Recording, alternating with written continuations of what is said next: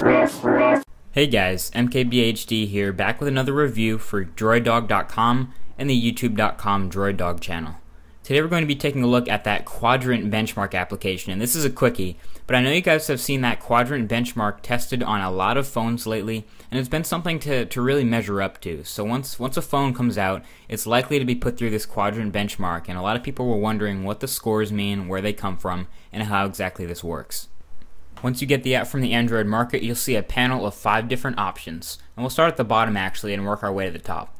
The bottom will just tell us a little bit about the application, the developer, etc.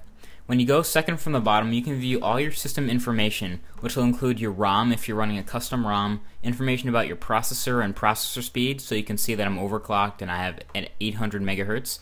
You can keep going down and scroll and view a whole bunch of things about how many cores it has, the architecture, the memory, and things like that. But this is all viewable in the system information in case you're ever curious. Next up is Results Browser, and this is actually my favorite part and one of the most useful parts of getting to know this application and how the scores actually scale out over a wide variety of phones. So you can go ahead and pick a phone from one of 3 different manufacturers and actually take a look at its scale, which will be highlighted in yellow as you can see here, on a chart compared to other phones. A lot of these have to do with the GPU and the CPU of the phone, what kind of processing power it has. So you can see that some of these high-end phones like the Galaxy S here rank quite highly. There are some Motorola phones on the list like the Droid X, which also has a gigahertz processor and also ranks quite highly. And you can go ahead and compare your phone on this list, see if you can find your Android phone on this list, and see where it would supposed to end up if it was stock.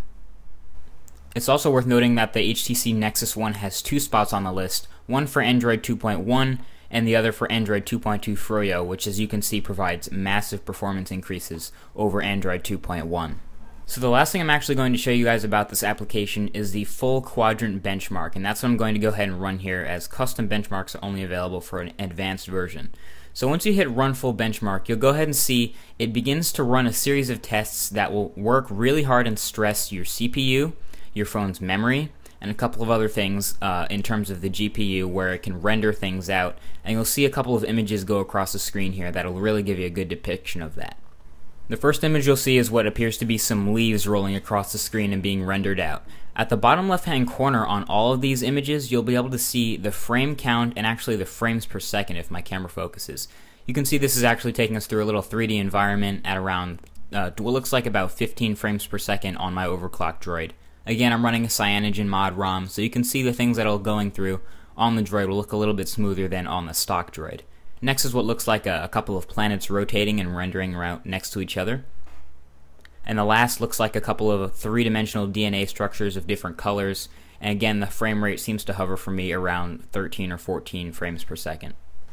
At the end of the benchmark, you can go ahead and hit yes for it to send your benchmark result to a server so it can process your final score, and it'll bring it back down to your phone and show you on that same familiar graph you saw when you're comparing other phones to each other.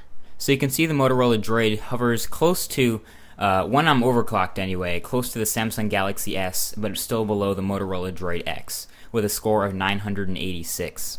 You can look up top to get a better idea of all the scores that are possible, and of course the Nexus One running Android 2.2 is getting a crazy score of over 1200 typically, if you're running that sort of ROM.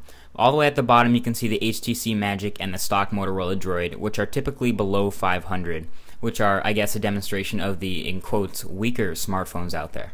So I hope this video has overall given you a better idea of what exactly the Quadrant benchmark is. It tends to be one of the more popular benchmarks that you can run on your Android device, and you tend to see it run on the newer devices out there.